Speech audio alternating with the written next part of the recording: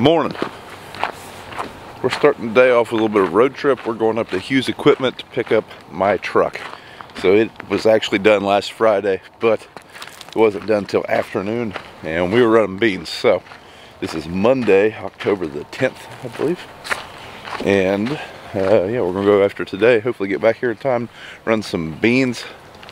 About a 2-hour drive up and a 2-hour drive back. It's 7 o'clock right now, so we should be back in time. A little bit of fog this morning, not too bad though, so hopefully get something accomplished when we get back.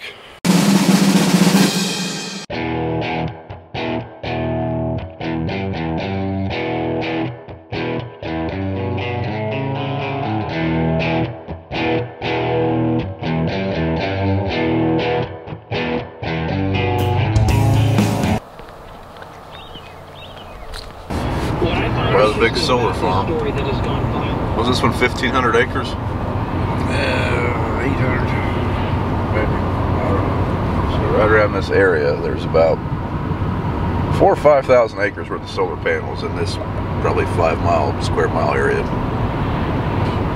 Beautiful. 175, 62. You'd have to expect that with what we've got going with the higher prices already here this morning that they're.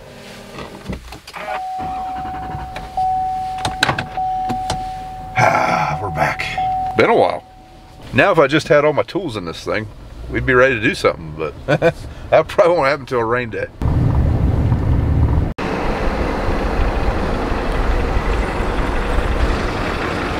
You're about like a buzzard. What good is it? Ain't nothing in it. I just got it. Well, geez, why didn't you have them to fill it up with tools? That's a good point. I never thought of that. Jeez. Snap one too. Don't put that on camera. No, not that. I'm gonna get your Bengals report. Oh, weren't good. It's a classic AFC North dogfight. So was the 152-3 prediction a little off? Might have missed the mark a hair. Heard they lost by 3 or 2. 2. 2. Last second field goal. Questionable play calling, but yeah, that's what it is. Turns out the sun came up this morning, and here I am. You're way more calm. I wish I would have got to you about 9 o'clock, 8 o'clock. If you'd have got to me at 11:30, it would not have been fit for YouTube. So if any of you have ever wondered why we keep Brian around, that's the reason right there. He's doing a fine job. Doing a great job. He's doing a better job up there than I am running this camera. Now remember at home, if he falls, we got to make sure he's okay first before we laugh.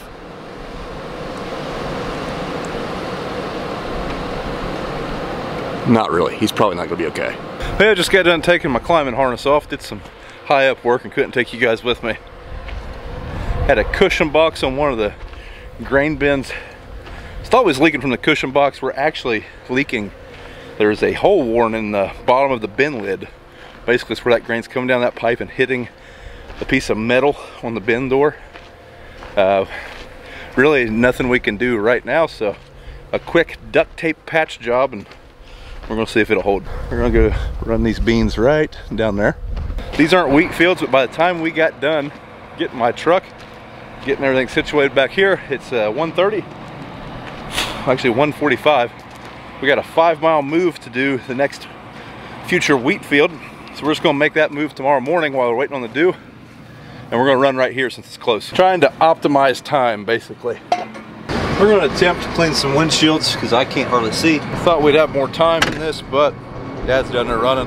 It's gonna be a quick clean to get us by. I think this is the 3rd or 4th day in a row I've said that. But I believe there's a squeegee and a ladder. Maybe there ain't a squeegee.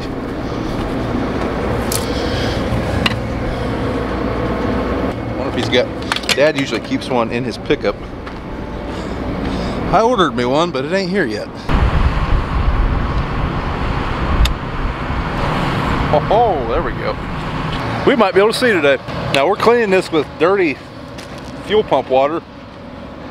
That's it, because the water jug is right beside the fuel pump. And I'd have to be real close to death before I drink that.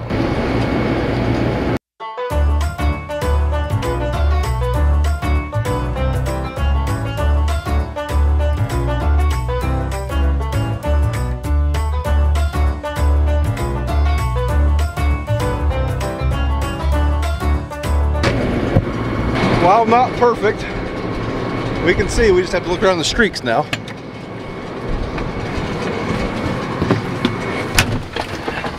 You know, like I said, not perfect, but better. Just going around this field over here. Oh, phone call. Well, my reel is so wrapped up now that it won't spin anymore. It's stalled. This head is quickly getting on my nerves. All right, we got her unwound. So a soybean stem is not a very strong stalk until you get a few hundred of them wrapped real tight together. Then they're a real pain in the butt. But we got her off there now, she's spinning free. But these beans are just kind of tough, keeps wrapping up. I've sped up my reel, I've slowed down my reel, I've picked up my reel, I've put down my reel, I've turned up the air on the air reel, I've turned down the air. I've moved the reel back, I've moved it forward. It just doesn't seem to really matter. Look at them pretty beans. Nice and clean.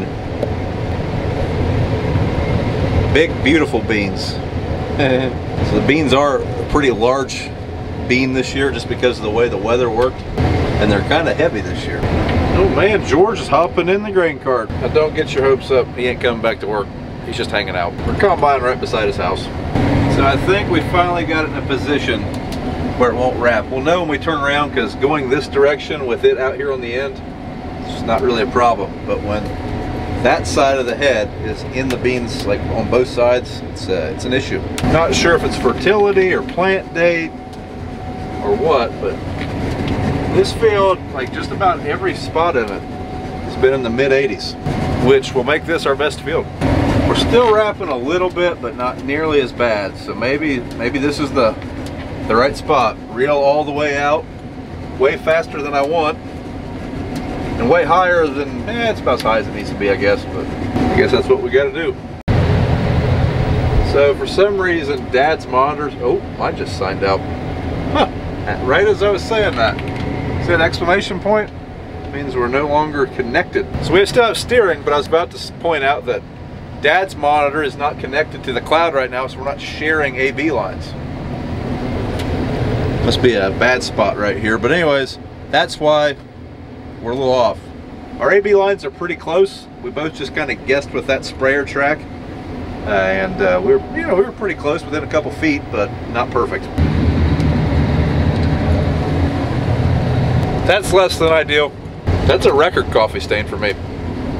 Last pass of this 60, and we will be moving on.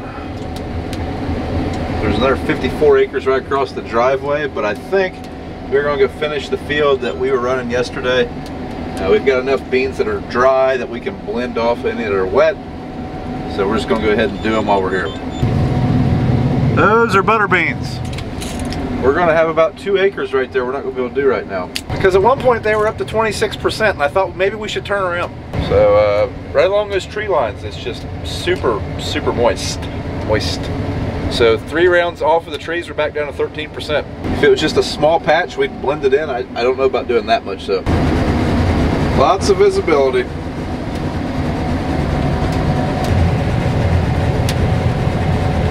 So it's 6:30 here. We've got about 35 acres left in this field, probably, just a guess. I'm not sure how many acres Dad's done.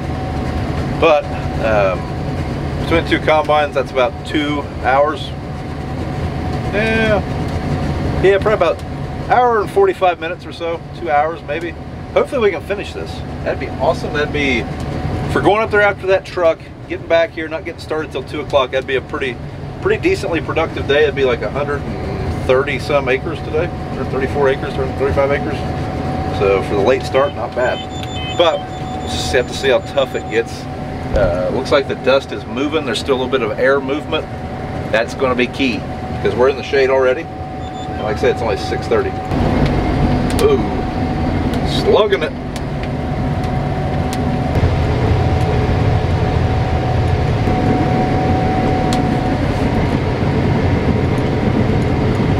So up here, we can see evidence of an air seeder. I can't remember what happened. I think I ran out of seed right here, if I'm remembering correctly.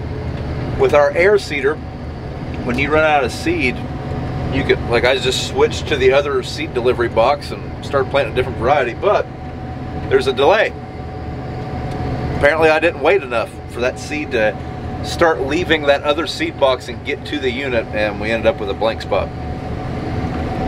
Live and you learn.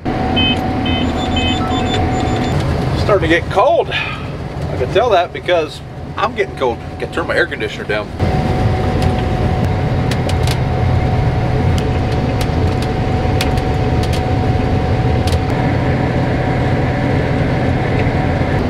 Probably can't tell in this video, but there's a beautiful harvest moon.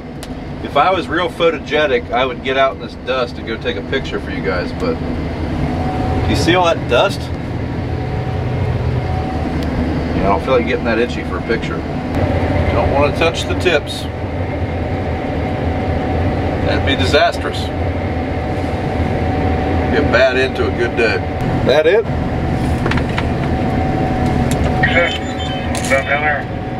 Hot dog. So I think we just did 140 acres in like 6 hours. Not bad.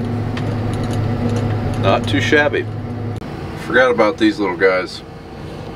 They're going to disappear. We can't leave those there. It looks trashy. Man, these lights are bright, but only when the head's down. I can't see a thing right now. I just see the head. Can't really see anything past it.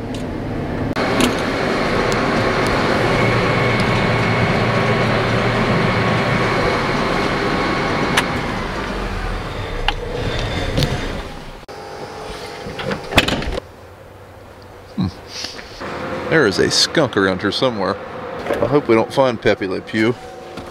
But this is a good time to try out. Oh, there's my strobe lights.